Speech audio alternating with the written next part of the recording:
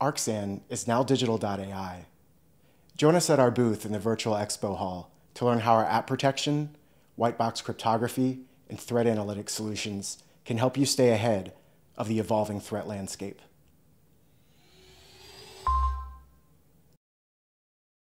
Welcome.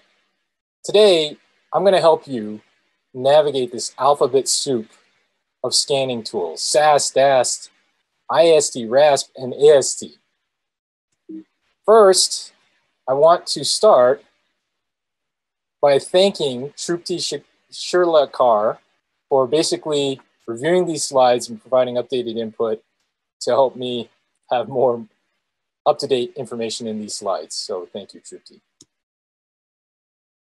All right, so one of the things that I notice people making as a mistake when they're choosing a scanning tool is the first thing they do is they look at the scanning tool and go, or they hear about it from someone and they say, wow, this is a great tool.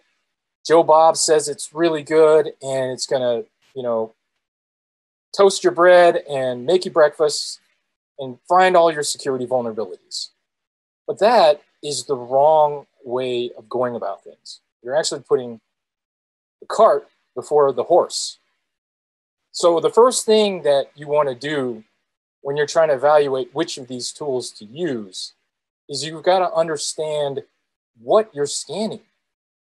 And when you're trying to understand what you're scanning, you have to ask yourself several questions.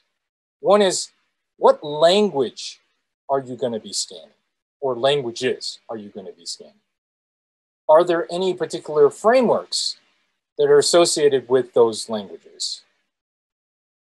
What is it that you're scanning? Is it a web application? Is it a mobile application?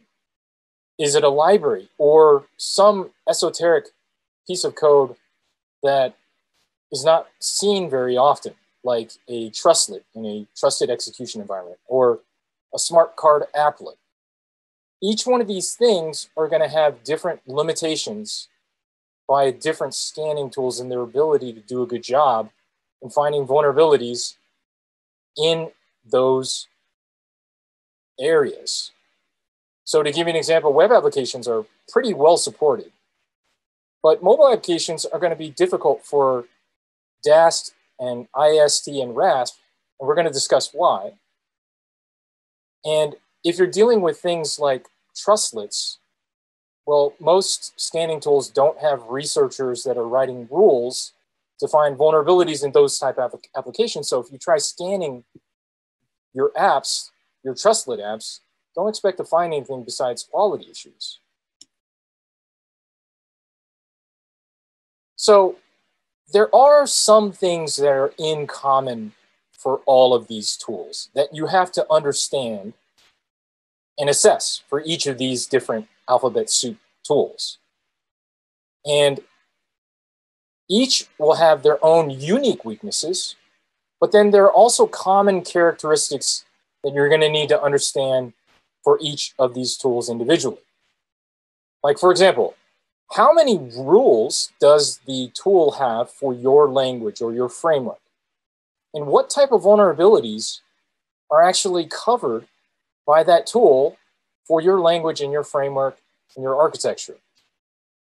And you need to know how well the language is supported, because some of these tools say they support a specific language, but when you actually go run them on the language, your results may vary. Also, frameworks have specific entry points that they define. And if the tool that you're using doesn't know about your framework, well, then it's not going to be able to trace the data flow entry points through your application to the vulnerable sinks that are going to cause exploits. And so you need to know if the frameworks are supported by the tool and how well. And how well is a question of how many rules they have and how well they support the underlying language that the framework is built on. The other thing is you have to understand what architecture is required by the tool.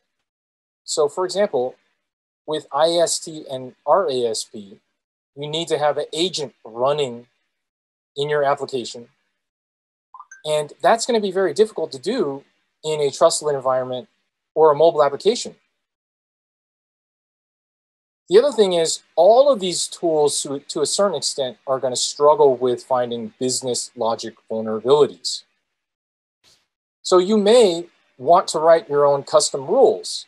And if you're going to write your own custom rules, you need to know what level of custom rules the tools support. So some tools might support custom rules that are simple grep scripts. Other tools may have custom rules which allow you to manage state, control flow, look at your code and set up variables that other rules can build off of. And finally, you want to understand how well these tools are going to integrate with your CI/CD pipeline. Because everything today in app security is about shifting left, getting security in earlier within your processes, and making sure you get security and find those problems in as early as possible when it's cheaper to fix. The other thing that's very important is to include your developers and your QA staff in the selection of these tools. And the reason why is because they're going to be the ones that are going to have to use them, that have to integrate them. You want your developers feeling good about the tool and the results. And you want QA involved because, for example, a dynamic application security testing solution, you want them to feel comfortable actually using that and integrating that into the QA process so they become your security army. And we have the whole organization focused on security. So let's start looking at each of the tools individually. Let's start with static analysis because that is one of the first things that came out. And when you look at it, the advantage is if the language is supported well and you give it all the source code, then it's going to give pretty decent results if the rules are there. Now, the thing is, when I say you give it all the source code, what I mean by that is that if you have third-party libraries, one of the functions of a static analysis tool is to do data flow analysis.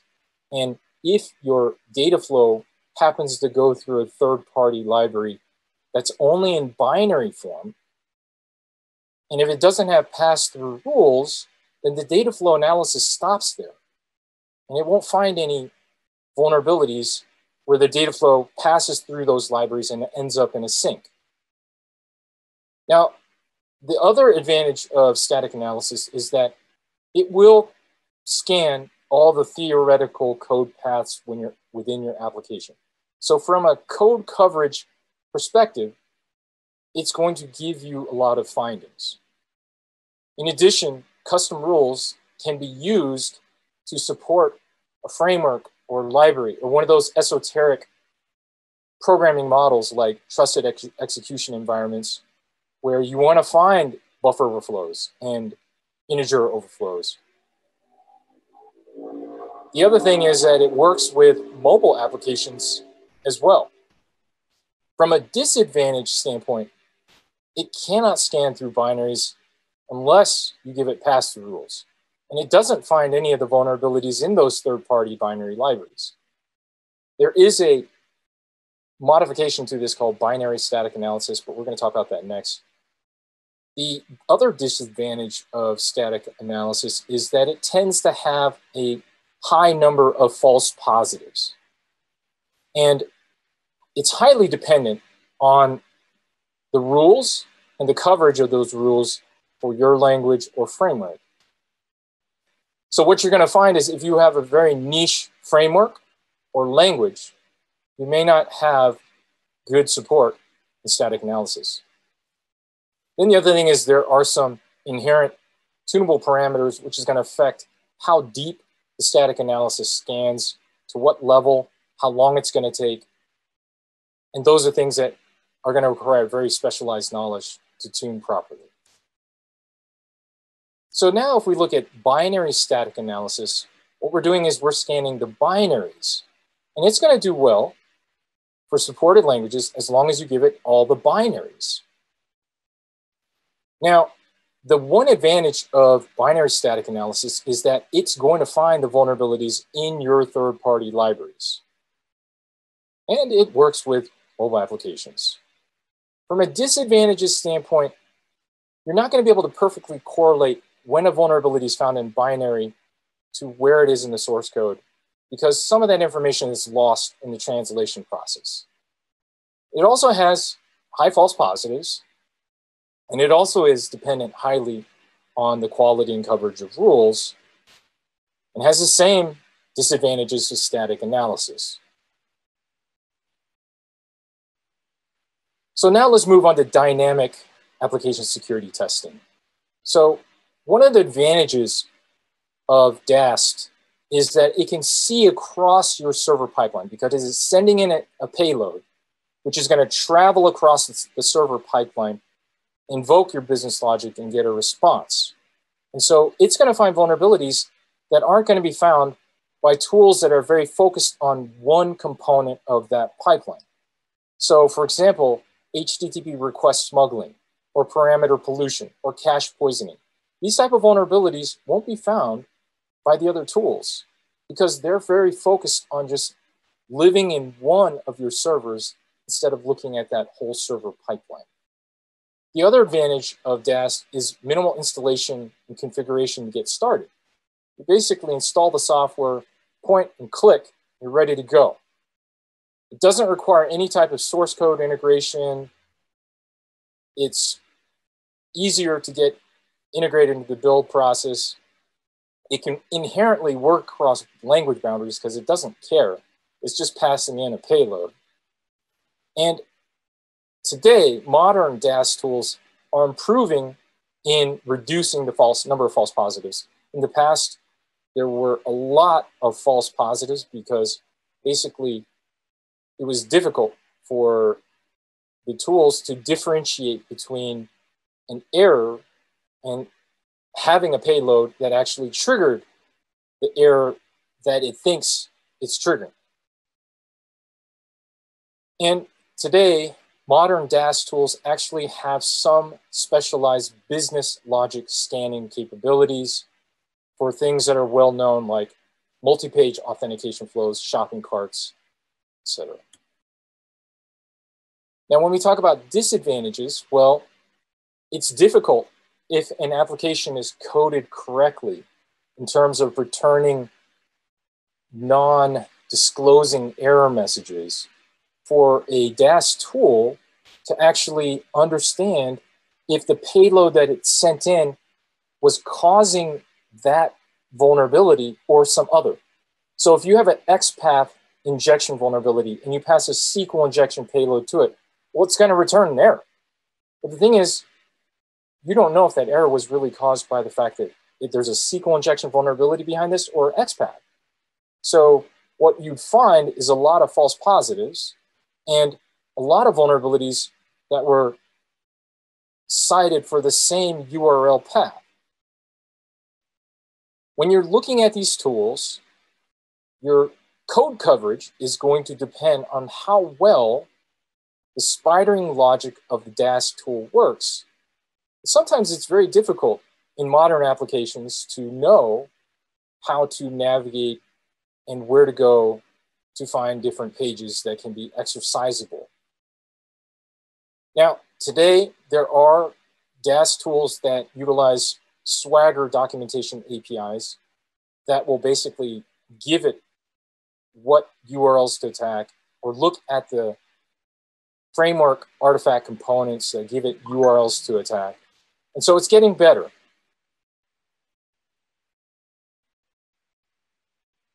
So if we talk about IAST and RASP, we basically have an agent that's going to instrument your code to basically watch input being passed into your application, trace it through to a sink, and report those vulnerabilities as findings. It's basically a better DAST because it has knowledge of your code. So it can avoid all the false positives that a DAST may report. And it's going to require an agent running in your code. So from an advantages standpoint, there's going to be higher fidelity in terms of the findings, because you know that the only things that are going to be reported are the exploitable paths. Now, in contrast with a SAST tool, static analysis tool, it's going to look at every logically reachable point in your code. And so maybe there may be some dead code or some other paths that don't make sense in your code that may report findings. The other thing that's nice about RASP is that you can use it to block attacks at runtime. And typically, when you're trying to onboard IAST or RASP in your application, it is easier. In terms of the disadvantages, well, code coverage is going to be based on what you test. So if you don't test it, you're not going to find it. It does require an agent, which is going to limit where you deploy to. It doesn't work with languages that don't have a runtime, like C and C++. And there is a slight to noticeable performance hit due to the overhead of instrumenting the runtime code. And in some cases, it's going to be worth it to use, and in other cases, you may not want to. If you're dealing in a high volume financial website where even 2% or 3% degradation in performance is going to be a lot of money lost, well, then maybe this isn't the route to go. But if you're the DoD and you've got budget and you've got a lot of servers and you want to protect them all, this may be a good choice. The other thing with these tools is that the ability to write custom rules may be dependent on the vendor and the language supported by that vendor. The other thing is it doesn't work with the front end part of mobile applications. And it may be difficult to find vulnerabilities in single page apps because you would have to write an agent that would run in your browser to find those vulnerabilities. So when we look at manuals code reviews, you're going to do that when none of the tools support your language or your framework or library. So this would be something like smart cards or trusted execution environments. However, with even trusted execution environments, for example, with static analysis, you could write custom rules yourself that would taint the entry points. Like for trustlets, you would want to write a rule for TL main and taint those parameters so that you can do data flow analysis. But that would allow you to support trustlets or smart cards, basically writing custom rules. Also, when you're looking at complicated business logic vulnerabilities that are specific to your company's domain, that may be something that you're going to have to do manually because of the fact that the security researchers on those teams that are writing the rules for the tools don't have any knowledge about what specific threats you're facing. And just going back, to making sure the tool supports your language or framework or programming environment. And if it doesn't, you might have to go to fuzz testing or manual source code review. The other thing that's come out recently is software composition analysis. And basically, this is finding vulnerabilities in your third-party libraries. Some tools basically look at the jar files and identify the versions of, or not just the jar files, the requirements.txt or the CocoaPods, whatever it is that has your third-party libraries that you're using and the versions, and then are going to report if any of those libraries have CVEs associated with them. The problem with these tools is that they're not going to tell you if you're actually using those vulnerable APIs within those third-party libraries. So you could get a lot of false positives. And so there are some tools like White White Source is one of the few that actually support languages where they will look in your code and tell you if you're making the appropriate calls to the third-party library's vulnerable APIs. So you want to keep that in mind because you may get a lot of false positives. And this is looking at a different thing than your, what the other tools are doing. This is looking at your third-party dependencies. And some of the other tools, like the DAST, have now features where they can find certain third-party library, vulnerable third-party library components.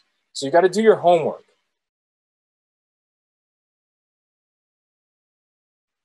So if we think about an overall process for selecting a tool from all these, from the alphabet soup of scanning tools that you can choose from, you can always kind of start with asking yourself this question of, are you working with a niche language? And is it supported by any tool? If not, then you're going to have to do manual code review, or you're going to have to write custom rules, or use something like fuzz testing. The next question you want to ask is your application a mobile app? Well, if it is, you can use static analysis for the front end, and then for the back end components, you can use pretty much any of the other tools to scan your code. If it's a web application, web applications are traditionally pretty well supported, but you still need to know if the tool supports your framework and the language. So Python is kind of notorious for having poor support. Sometimes Ruby can fall in that bucket, but there's some open source tools like Brakeman for Ruby that are actually pretty decent. So know what you're getting into. And then sometimes there are some applications that do cross-language interactions. And so, DAST, manual code review, or SAST with custom rules may be able to handle that if the SAST engine can handle tacking flows together across different languages. If all of your flows are going across different runtime languages, well then IAST and RASP may be able to work as well. If you need runtime protection, well, RASP is the only show that's going to work for you. And the other thing to consider is when you're looking at IAST and DAST, IAST is going to be a little bit better, but at the same time, it's probably going to cost more because of it. So you got to look at your ROI when you're trying to choose between those two. And if it's not an application, web application or supported runtime, well, then you got SAST or manual code review. Now, once you've selected which of these tools you want to use, the generalized category, well, the next step is to then select among the vendors. And so when you are looking at different vendors, you want to assess them based upon having high true positives, meaning actually finding real results, having low false positives, meaning not reporting a bunch of things that are wrong or that aren't really real vulnerabilities. You also want low false negatives, meaning you don't want it to miss a lot of stuff. The other thing, as I pointed out to in the beginning, is that you want to have a tool that the developers and the QA engineers are going to buy into, are going to feel comfortable using, are going to trust the results, because then they're going to be more willing to fix the reported vulnerabilities that are output by the tool. You're going to also want to look at how well the vendor integrates with your pipeline.